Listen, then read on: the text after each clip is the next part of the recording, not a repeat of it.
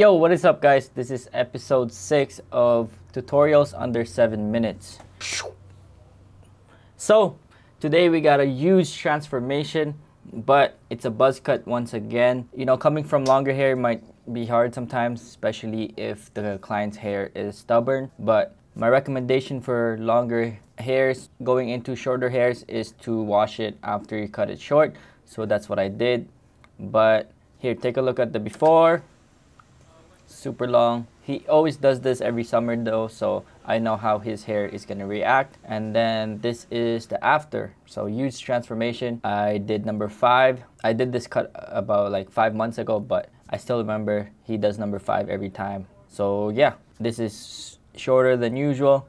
I got the 7-minute thing down, and cue the intro. Run through the money, the pressure be calling. Left on my blessings, I feel like I'm falling. The birdie is back. Tell me I'm garbage, I'm going through something, that's why I ain't calling. Let's get started. So I'm gonna go ahead and use my number 5 and yeah, cut all of the top and a little bit on the sides. Remember, to save time, I don't have to do all of the bottom here too. And then I washed it real quick, and then now I'm doing the 1.5 just in this area because I know that area is going to be the 1.5. If you want to check out my tips and tricks on how to fade faster, it's down below the full video. There's 10 tips and tricks in there. But yeah, 1.5, and then after I'm using my Alecbarbero comb to set the shape. Big facts, you're the dick. And then pretty much we're done with the upper half of the haircut. You just need to do the fade at the bottom now, and then we're pretty much done. That's why this video is pretty quick, because there's not much steps into it. So yeah, I just did the lever open right below the 1.5. It's a high fade with no hooks. So yeah, I started it just above the side walls, like the C cup, no C cup.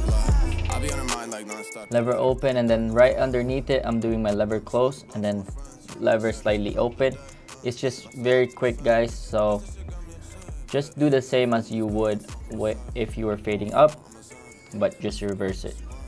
I like this method because it keeps me from going too high with my guidelines.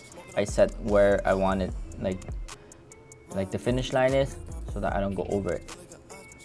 So you guys can see your boy shaved too because it was getting a little bit itchy. It's still lockdown. Today's Boxing Day, so let me know what you guys bought for Boxing Day. If you bought any barber tools, or if you bought anything, you know. My course is on sale still. If you're still seeing this, use code Boxing Day if you want to pick up my course.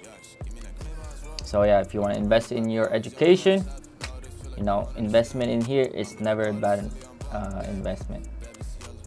So yeah, I pretty much balled it out the bottom with the shavers, and yeah, I connected the lever open into the 1.5 with my 0.5, and I didn't use the 1 guard. That's why this tutorial is so fast, because I don't have that many steps. That's pretty much why I can do these. I know I did this tutorial before, but this transformation was just so good. He literally came in with like super long pompadour.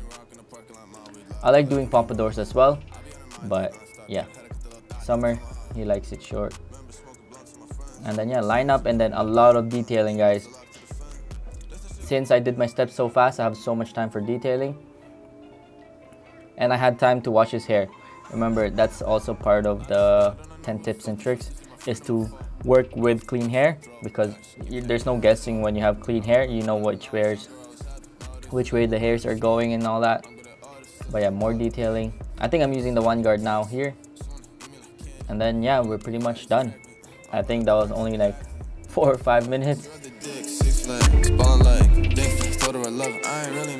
Yep, that's the after. Still keeping that boxy shape, because number 5, if you go like number 2 and then curve it in, you start getting that faux hawk look. So I just kept it straight up, and then that lined up pretty natural still. Didn't want to go too high, you know. And yeah, hopefully y'all like that. I managed to do it in like 5 minutes actually, so that's pretty good. Yeah, like I mentioned, today is Boxing Day. Take advantage of this deal because I won't have it again until Black Friday, and I'm adding to my course every single week.